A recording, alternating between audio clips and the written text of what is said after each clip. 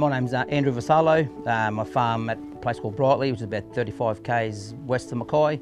Been on this property since 1992. I'm a second generation cane farmer.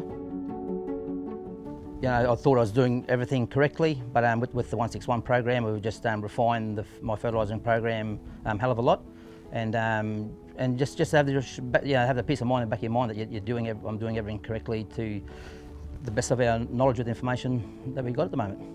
So I come and saw Andrew and talked about what 161 could offer him, and Andrew's quite an investigative type of grower, so he's always looking for opportunities to either confirm or to challenge what he's doing. This program, it's more soil type related, and it just brings it down from a larger scale down to a more refined area. We just pulled everything together and filled in the gaps that were existing in where he could confidently apply the rate as per the regulations.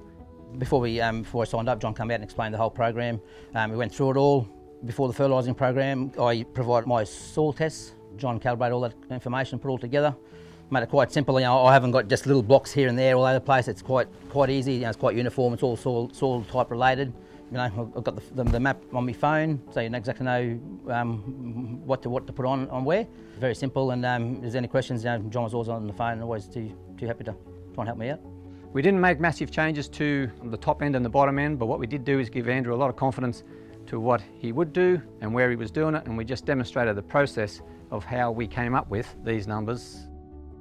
We addressed the nitrogen levels in different blocks. We think we've got them down to, you know, industry standard, I think. So I'm involved in a water sampling program also, so it'd be good to see if we get any runoff as well.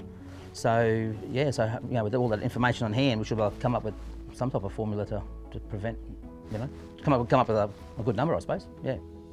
So as part of the 161, there's also biomass sampling, which analyses the nutrients that are in the cane, and this allows a more thorough investigation for what the cane has extracted from the soil in relation to the nutrients that we've put in. So that can provide another source of guidance as to whether your application rates are being utilised. Yeah, I'll support, encourage all growers to get on board really.